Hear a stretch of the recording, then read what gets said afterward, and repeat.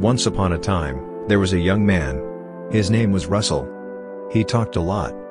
He would say things without thinking and then feel sorry later. This habit got him into trouble with family, friends, and even strangers.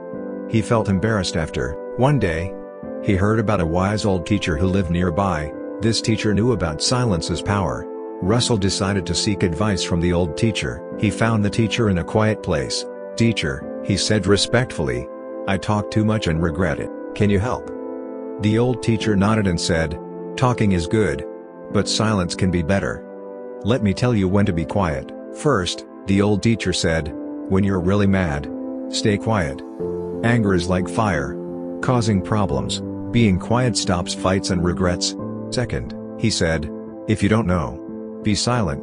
Talking without knowing looks silly. Listen and learn instead." Third, the old teacher further said, "If you're not sure, stay quiet. Don't share unsure things. Check first before talking." Fourth, he went on, "If someone talks to you about feelings, just listen. They don't need advice. Your quiet presence helps." Last, the old teacher finished, "If people tease you, stay silent. Calmness shows strength." The Russell understood and thanked the old teacher. He learned to be quiet when needed. As time passed, he changed. His words were meaningful, and he felt calm. He knew silence was strong. Being quiet during anger stopped fights. Not talking when unsure avoided problems. He comforted others by listening. Even when teased, he stayed strong by being quiet. By learning the power of silence, he found peace.